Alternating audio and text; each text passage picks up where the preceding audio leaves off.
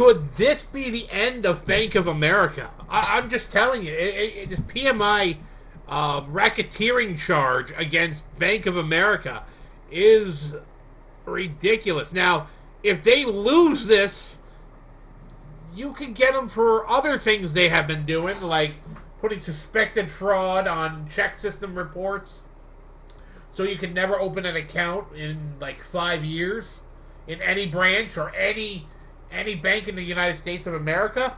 They do this as racketeering in fear.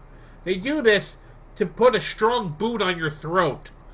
And if this case with the PMI policies fee comes in racketeering, and they get the racketeering charge, you have a ample enough things to say about racketeering, and they've been charged with racketeering.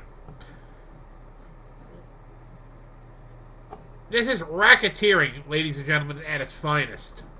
Bank of America, if they lose this case, this article is in May 29th, 2020. I just came across it today.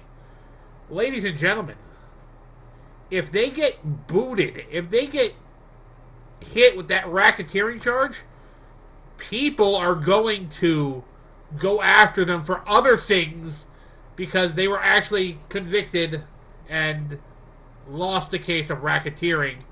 And this could show demise to Bank of America.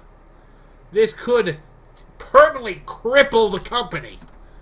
This racketeering is a real crime, and it has real punishments on that crime. And if Bank of America loses this, you can kiss that bank goodbye, because people are going to relish the situation. They're going to relish about, now we can see what else they're racketeering on. And then they lost that first case, and it's going to be a downward spiral into the abyss that once was called Bank of America. Until next time, ladies and gentlemen, Godspeed the right.